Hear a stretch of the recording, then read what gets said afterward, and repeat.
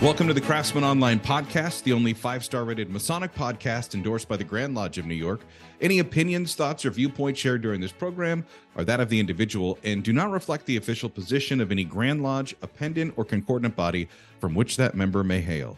I'm your host, Brother Michael Arce, co-founder of CraftsmanOnline.com, and you're back for our episode on the Lafayette Apron, or is it aprons, as there are essentially 3 Masonic aprons, all being attributed to the one and only Marquis de Lafayette. He's probably one of the most famous French Freemasons, but our guest this week is probably one of the most famous non-Freemasons to be on our podcast, as we welcome back the board-certified psychiatrist and author of Brought to Light, the Mysterious George Washington Masonic Cave, Dr. Jason Williams. Welcome back, Dr. Jason. Michael, it is so nice to be back. Thank you for inviting me again. It tickles me to be here. Well, it's a pleasure for me, as I've told you, as traveling and talking with Lodge Brothers, I say, he's my favorite profane guest. Masons will get that, and outsiders will be like, he doesn't swear. No, it's just a term that we use for people outside of Freemasonry. And Dr. Jason has a wealth of expertise and knowledge, and as we're talking about the Marquis de Lafayette, and there's a lot of questions on whether he was made a Freemason in France or raised to the sublime degree of a Master Mason in a military lodge in New Jersey, there's no question that he had a strong relationship with Brother George Washington. Can you give us a little overview of Lafayette and maybe a perspective, because a lot of us may only know him from, names of counties, town squares, or parks? Right. That's very true. It's a name that's ubiquitous, in front of the White House, everywhere you'll see the name Lafayette. And I think most Americans still do know a little bit about him. He had a big role in, if you've seen Hamilton, you probably remember him in that. And everyone knows he kind of had this role, but sort of the Masonic angle to Lafayette and how he got involved. It's almost like a Hollywood blockbuster more than a play on Broadway, to be honest. So Lafayette was obviously French, and he was a nobleman, and he was one of the richest guys in France. And he came to the United States in 1777 of his own accord. But how he got here itself is just quite the tale. And there's quite a Masonic underpinning to it, story to it. He eventually earned this title, Hero of Both Worlds, or Two Worlds, because he played a role in our revolution and also in the French Revolution. But when he was still a teenager, think of it, he was George Washington's youngest general. He was 19 years old when he did this. Right? So his dad died when he was just 2 years old. His father served in the 7 Years' War, which over here we still call the French and Indian War. And his father died when he was just 2 years old. And he was very intrigued by Enlightenment ideas, and there definitely is proof that he became a Freemason in France. I've seen, at the Grand Orient Lodge in Paris, I've been there, and I've seen the actual physical documentation. In 1775, he joined at the Lodge of Saint Jean de la Candeur in Paris. And that was kind of a difficult time to be a Freemason, just several decades, 3-4 decades before the Catholic Church, and Lafayette was Catholic, right? So the Catholic Church had told all of its members, you cannot be Freemasons. And the words in the Catholic bull, the bull put out by the Pope was, Freemasonry is depraved and perverted, right? And so in many countries in Europe, it was actually rather dangerous to be a Freemason or belong to other so-called secret societies. Not so much in France. In fact, quite a few French men and women became Freemasons. And at around the time that Lafayette became a Freemason, there were 600 lodges in France. And the government knew where they were. And so it's not like it was an underground movement like World War II or anything like that. But, it was not easy to be a Freemason. He joined a Paris lodge in 1775. And that same year, he happened to go to a dinner party. And it was quite the dinner party because the guest was a British Freemason named Gloucester, or the Duke of Gloucester, and he was the youngest brother of, guess who? King George III, right? The very guy that George Washington had just started a war against over in America. And Lafayette gives this account that he was at this dinner party and hearing about this American general. He had never been to America, didn't even speak English, but he heard this account of by Gloucester of George Washington fighting for liberty and independence against the cruel King George III, and it just struck him like, hey, I want to go. Before he says, before I even left the table, I had already committed to the effort, like this was happening. And so, he's 19, he's got a lot of wealth because he's a noble guy with a very rich family, and his father is gone, right? So what's interesting is that even though Gloucester was a Freemason, the guy who told him about all of this, King George III was not a Freemason, right? And so King George III had three younger brothers. All three of them were Freemasons, and they were all made past Grand Masters at the premier Grand Lodge of England in 1767. There was a big ceremony. King George III was not a Freemason. So anyway, after this dinner party that night, Lafayette had this idea: I'm going to America, and I'm going to do whatever I can to help George Washington, right, and his fight. I'm going to offer my services. And he met up with another Freemason named Johann de Kalb, who's a Bavarian, and with the help of Silas Deane, a very interesting figure in the history as well, helped connect these men along with Ben Franklin, who was over in Europe as well. They helped sort of recruit and act as a conduit for these European Freemasons to come to America, men like Lafayette. Now, others had already come to America. George Washington was kind of getting sick and tired of it, because most of these young whippersnapper French noblemen who were coming to America just wanted more fame, and they were not really looking to advance the cause of liberty. And Lafayette was very different. Anyway, he got his own ship. He called it Victory, nice name. And the French were told by the British, France was still neutral at the time, right? And so, but the British told France, you better not let him flee to America.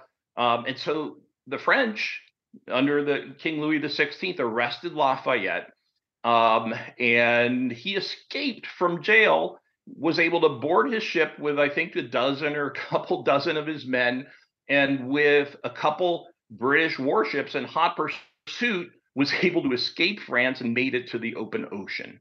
Wow. Right? So, not to jump on here, but just hearing you describe this, I'm thinking, Hollywood is out of movie ideas. Who needs it when you have this? Because I'm thinking of, Han Solo and the Millennium Falcon barely escaping the Republic, and, right.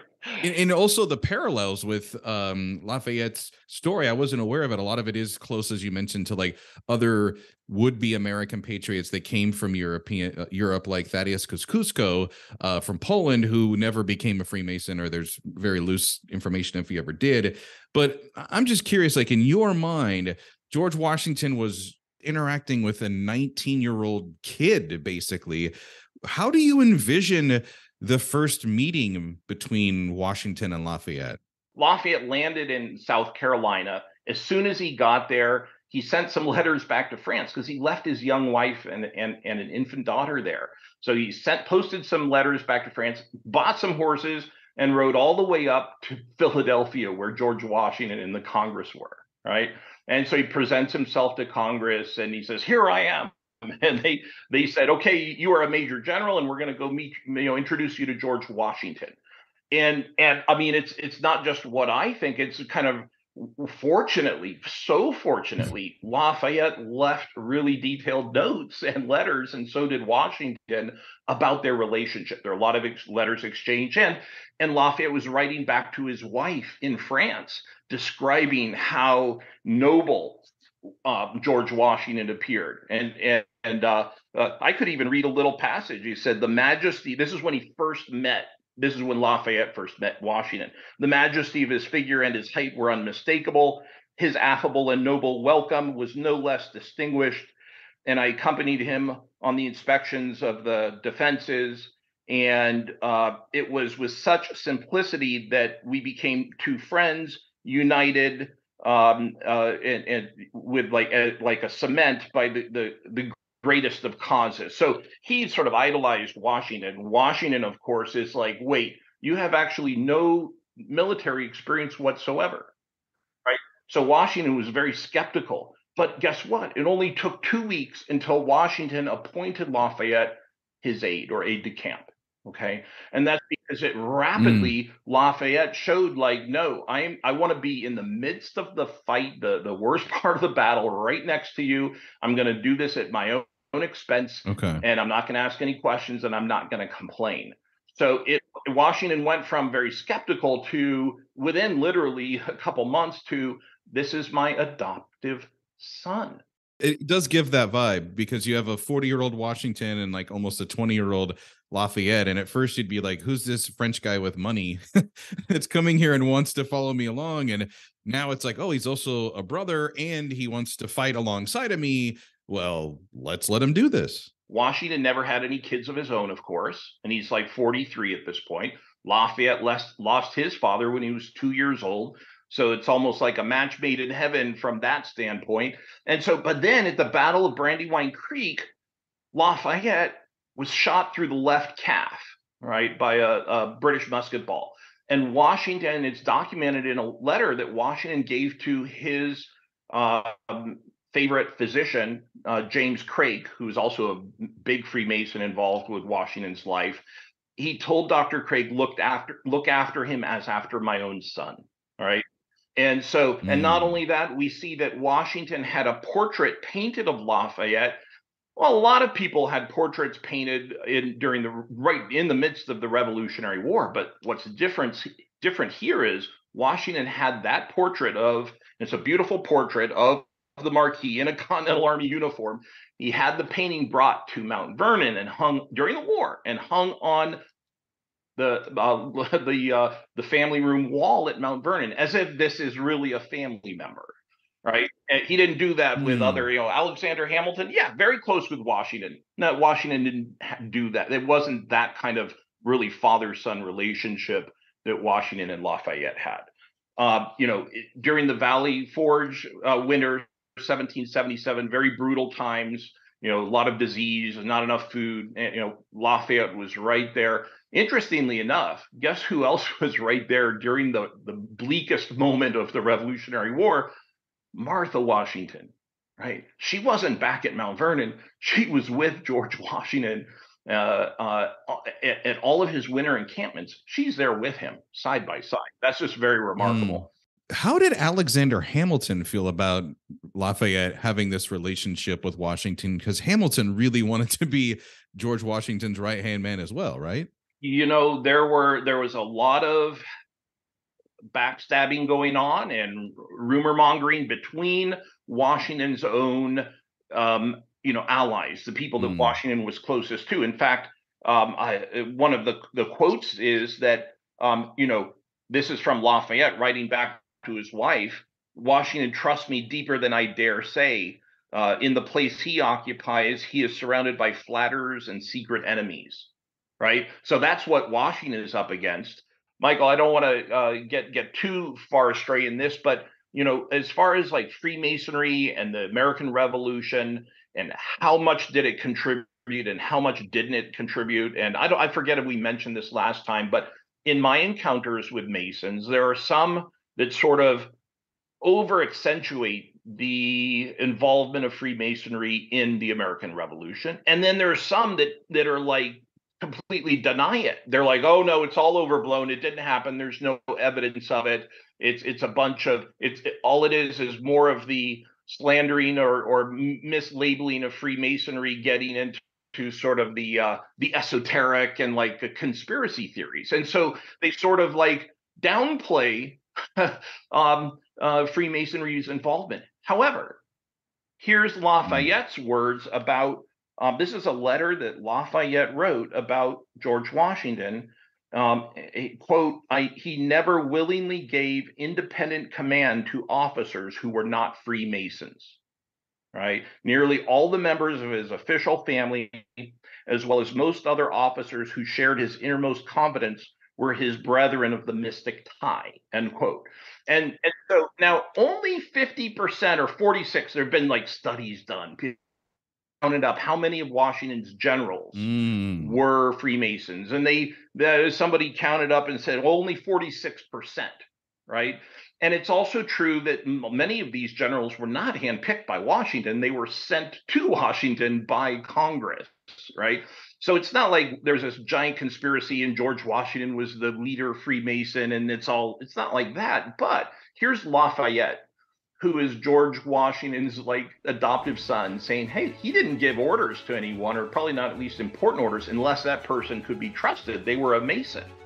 That's it. If we can't believe Lafayette, I don't know who we can believe, because he was there.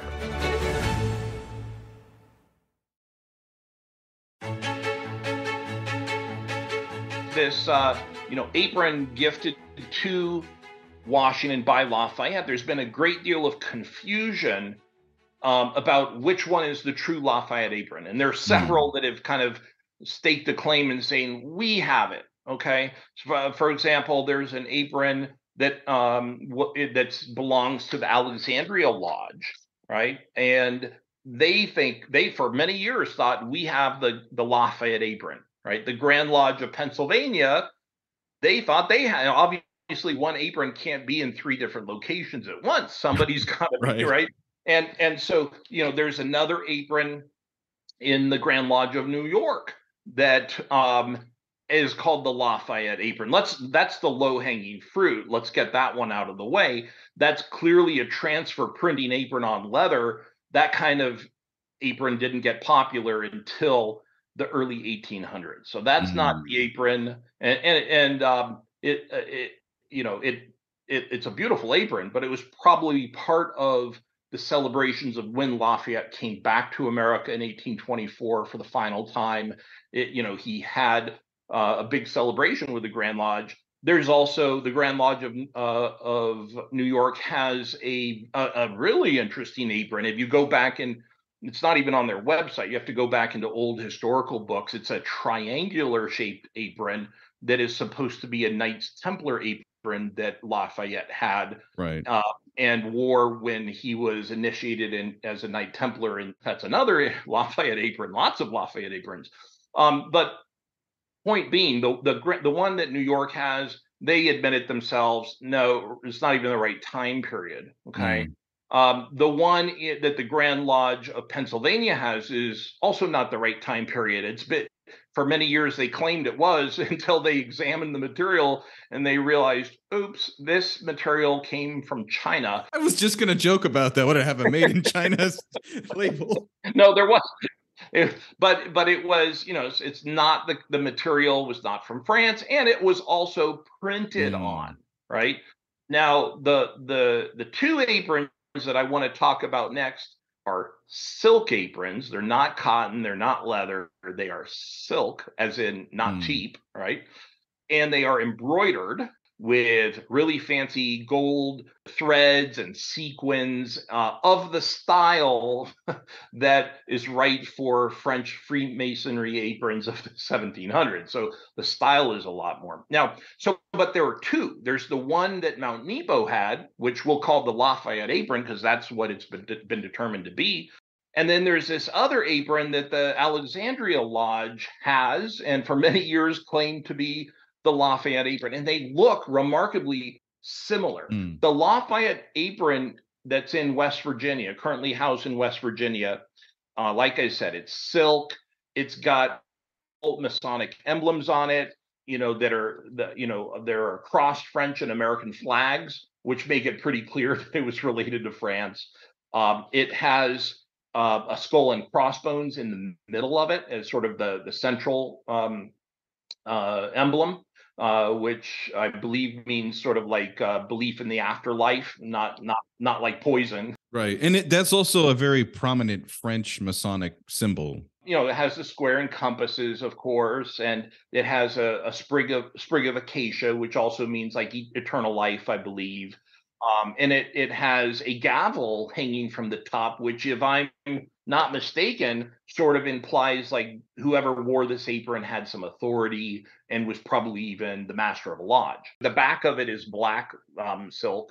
The front is, and it had a black trim around it, still does, and it's very colorful. Now there's this other apron that also was from France. This is the apron that the lodge in Alexandria has, and it's now referred to as the Watson Cassule apron.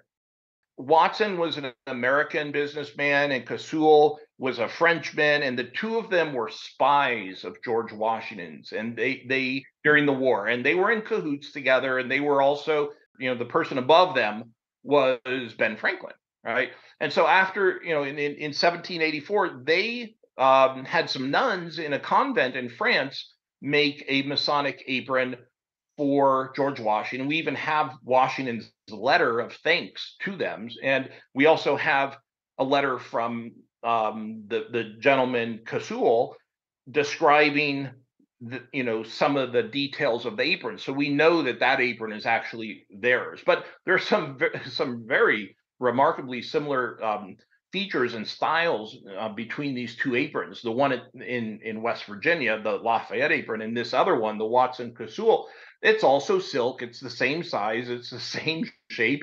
And it also has the French and American flags crossed. But it does not have a skull and crossbones as its main symbol in the center. Instead, what it has is a gold plate with the Hebrew tetragrammaton on it, the four Hebrew words that basically mean the God of Israel. And it has some angels around it and stars, but it also has the gavel above it and a sort of a festoon of the cable tow as well above it. So that's just like on the other Lafayette apron. So they look very similar. And what's interesting is when Lafayette came back to the Alexandria Lodge in 1824, when he was an old man, and the lodge in Alexandria showed it to him and said, "Oh, do you remember this apron that you gave Washington?" And he's like, yeah, I remember that. No, it was the wrong apron. That was my next question, is like, I would love to have known.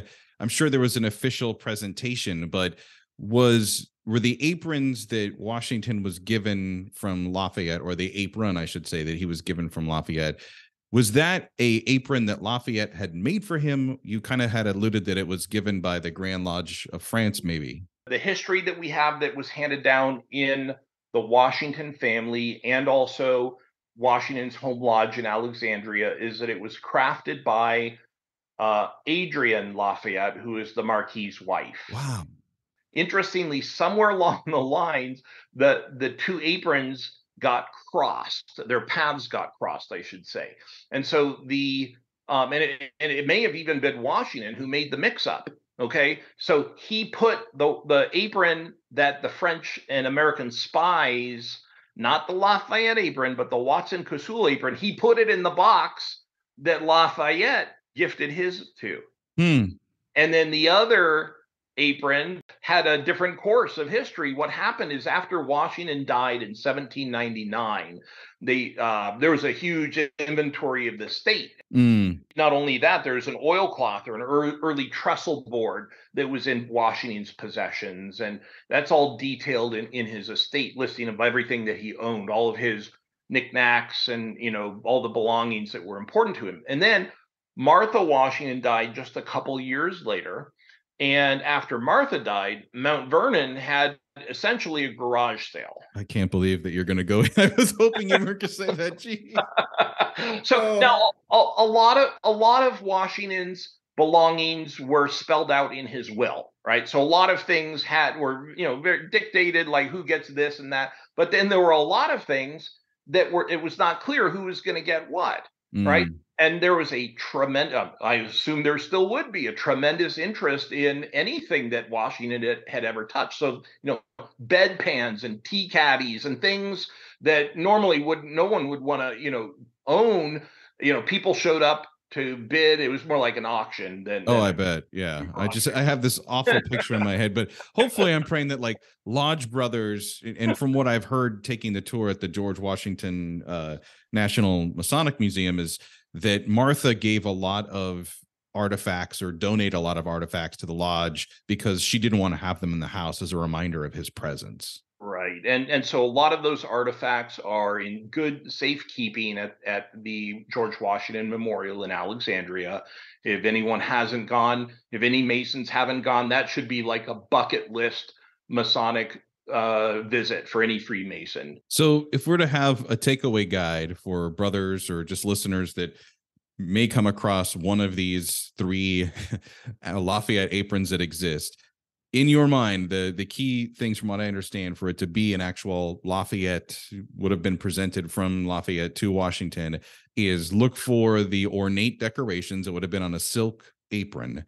And most likely, you would not find these on display in a place that you could go visit. They would only come out for special appearances, I'm guessing. After the Mount Nebo Lodge brought out the apron, they rolled it out in 2009, and it was verified by the authorities, which it should have been, and I'm thankfully it was. And a conservation endeavor was put together as well to conserve it, because the apron, it's made of silk, and silk is not exactly the strongest, most stain resistant, it fades and all that. So there's been a conservation effort. And not only that, but so I think it was 2012, don't quote me on that, but around in 2012, Mount Vernon started displaying the Lafayette apron on President's Day or George Washington's birthday every year.